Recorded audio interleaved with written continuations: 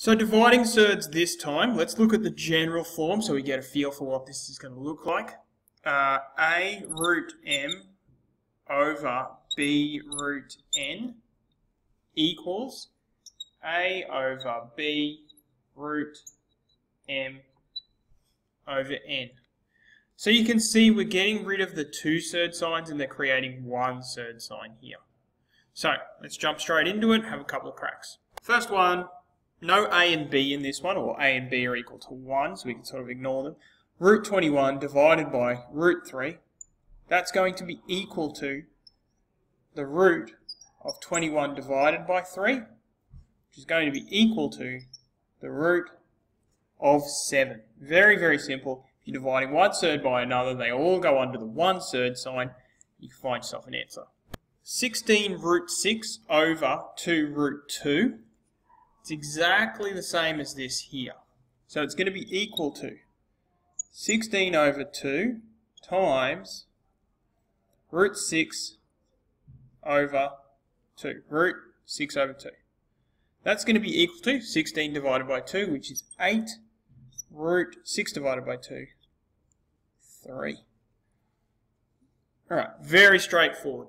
This time, 15 root 22 over 10 root 11.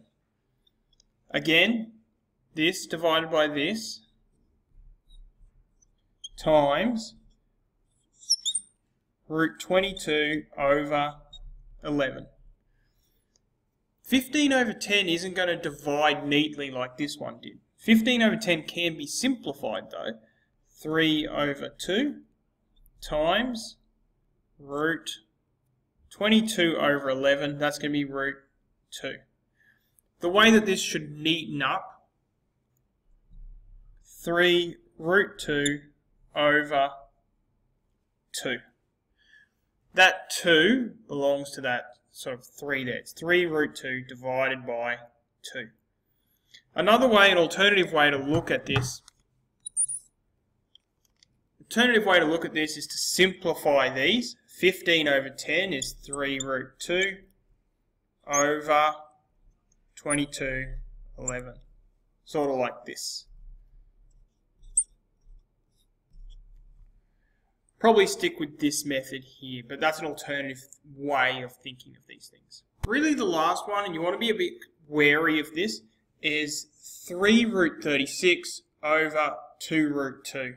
It's tempting here to start working on this straight away, but you should be able to look and see that you can simplify root 36. Root 36 is just 6. So what we end up with is 3 times 6 with no root here at all. The root just disappears because the square root of 36 is 6. Over 2 root 2. That'll give us 18 over 2 root 2. And then we can simplify these numbers out the front. 18 divided by 2 is 9. We end up with an answer of 9 root 2. So just be very wary when you're doing dividing of surds that you might be able to simplify before you start. Before you start, you might be able to simplify, even if you miss that step, you might be able to simplify after you finish.